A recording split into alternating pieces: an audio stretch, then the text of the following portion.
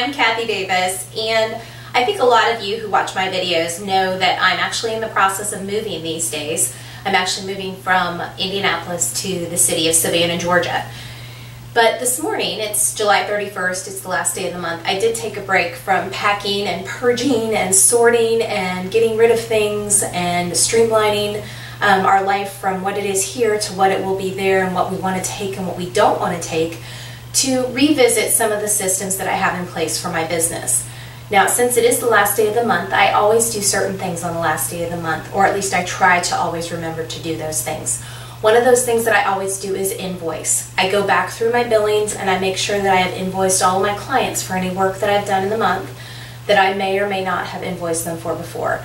Ordinarily, I do try and invoice as I do the work, but just in case I forgot, I got busy, got distracted, the last day of the month on the invoicing is my way of double checking myself.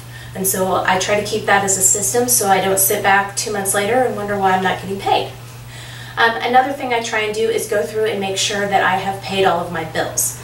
So again, you know, as business owners, sometimes we can't pay every bill in full, but we do try and make sure we make those payments so that we can show that we are also trying to help our other business owners in honoring our own obligations in our business.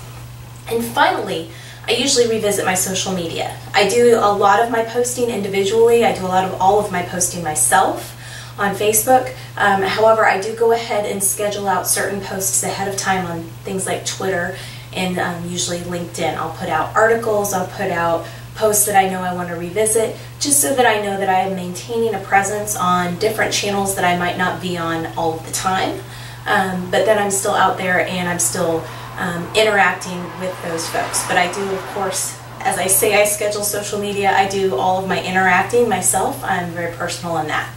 So if you have any other questions on systems you too can put into place to kind of organize and streamline your business, please feel free to contact me. Thanks.